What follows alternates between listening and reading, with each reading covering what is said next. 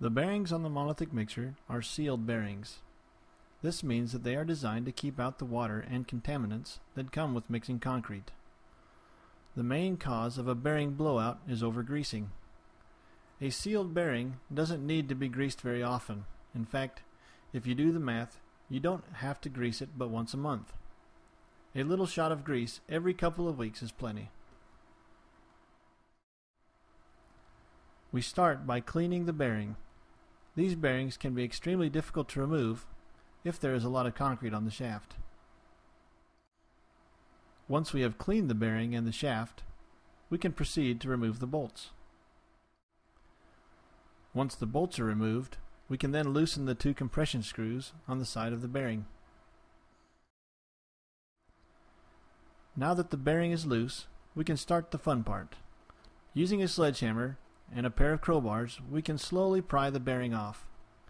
In extreme cases, if the cement has filled the inner part of the bearing, we sometimes have to use a grinder to cut the bearing off.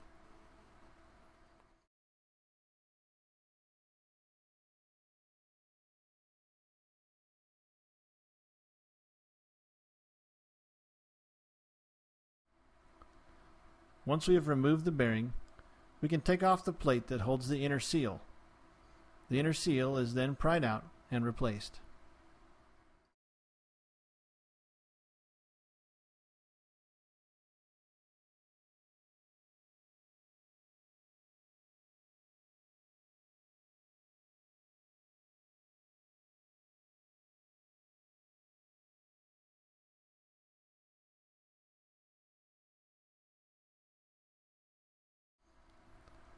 Once the inner seal is replaced, we can start to put it back together.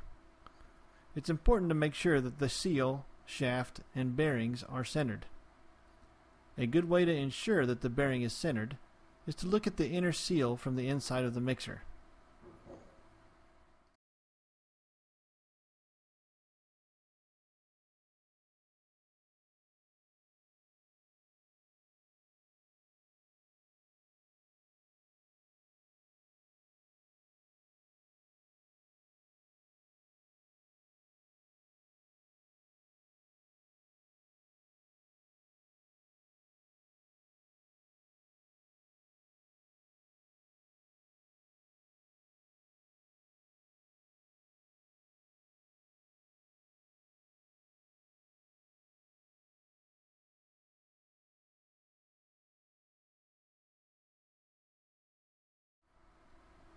Once you have replaced the new bearing and the bolts are tight, you are finished.